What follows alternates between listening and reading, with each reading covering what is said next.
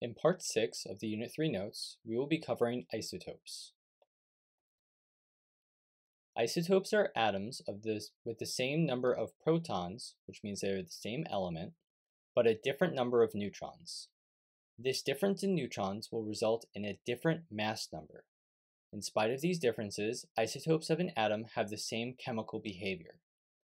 Hydrogen has 3 different isotopes. Protium is the most common, which is 99.99% of all hydrogen atoms on Earth, and it contains 1 proton and 0 neutrons. Deuterium contains 1 proton and 1 neutron. Tritium contains 1 proton and 2 neutrons. You will not have to know special names for isotopes for all elements, but you are expected to know these 3, so protium, deuterium, and tritium.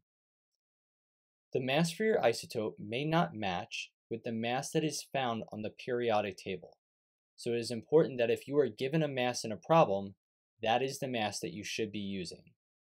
So, for example, the mass of carbon on the periodic table is 12.01. So if you were to round that, it would end up with 12. But there is a variation of carbon called carbon-14, which you can see up here. So carbon-14 has additional neutrons. There are a few different ways that you can differentiate between different types of isotopes. The first is hyphen notation.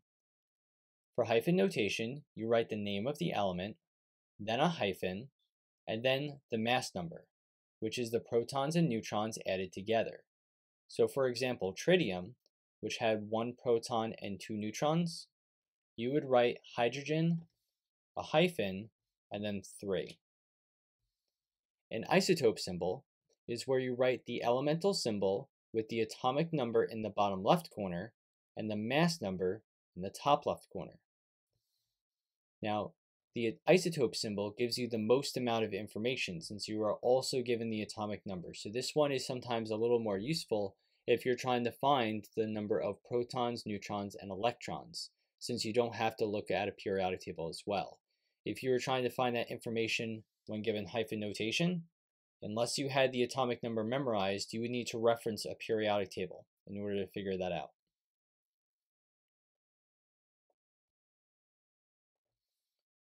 For our first checkpoint question, you're going to use your knowledge of counting protons, neutrons, and electrons, and your knowledge of isotopes to answer each of the following.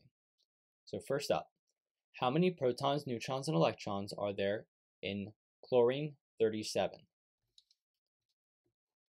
The first thing you would need to do here is look at a periodic table unless you have the atomic number for chlorine memorized. Chlorine is atomic number 17, so that means you're going to have 17 protons. Now the hyphen notation shows you the mass number, so we have a total mass of 37 and 17 protons within that mass.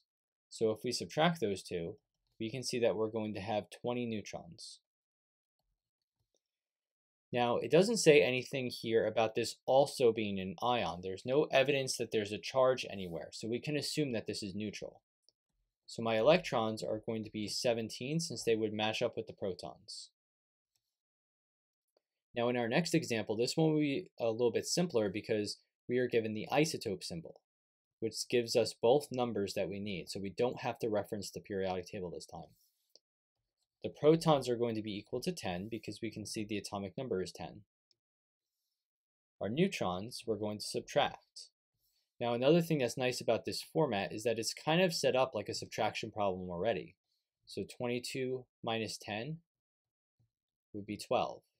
So there are going to be 12 neutrons.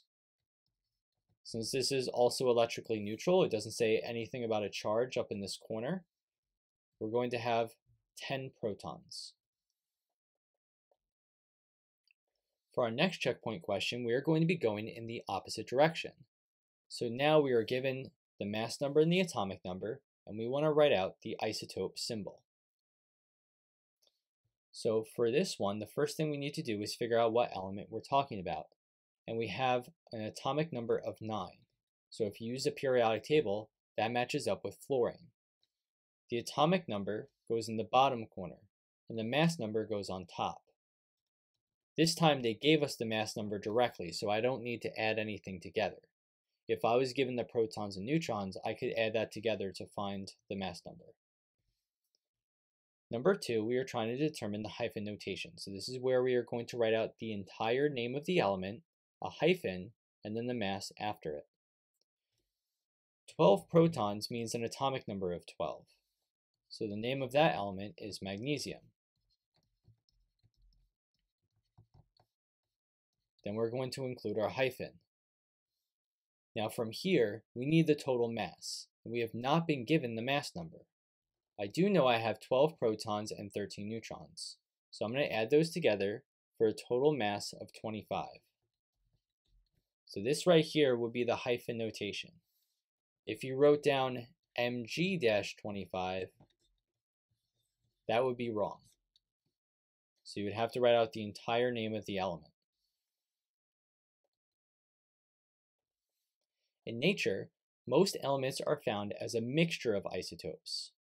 Potassium has 3 known isotopes, so if we look at the percentage breakdown, most potassium is potassium 39, and that's 93.26% abundant. Potassium 40 is 6.73% abundant, and potassium 41 is 0.01% abundant.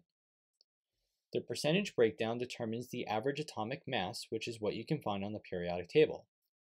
Now this is a weighted average of the atomic masses, so the percent abundance is a contributing factor into what the final answer will be.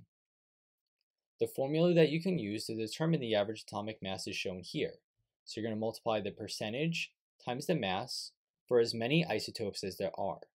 So in this formula I just have 2, but then you can also see our ... So there could be as many isotopes as you need, and you could just continue to fill this out. So let's take a look at going through a problem where you would have to do this. So we're trying to find the average atomic mass for boron. We're given the percentage, and we're given the mass, the percentage, and then the mass. So our average atomic mass is equal to the percentage from isotope 1. So it said I had 19.90%. Now if I have a percentage function on my calculator, I could type it in as is, but if not, you can convert this into a decimal form. And all you have to do that is slide your decimal 2 spots to the left or divide by 100. So I'm going to multiply by 0.1990. I'm going to multiply that by the mass, 10.013 grams per mole. Next, I have a percentage of 80.10%, which is 0.8010 if I go into a decimal form again. I'm just going 2 spots to the left. That is going to be multiplied by 11.009 grams per mole. So what I'm going to do here is I'm going to find the individual answer to each of these two, and then I'm going to add that together to get my final answer. And if we do that, our total mass is going to be 10.81 grams per mole. So that is the average atomic mass, taking into account the percentage breakdown for each isotope.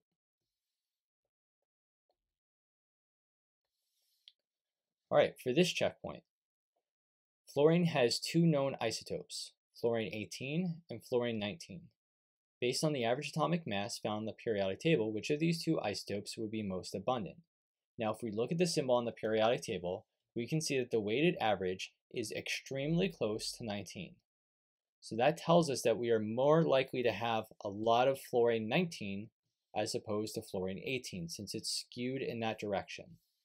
So our answer here would be fluorine 19.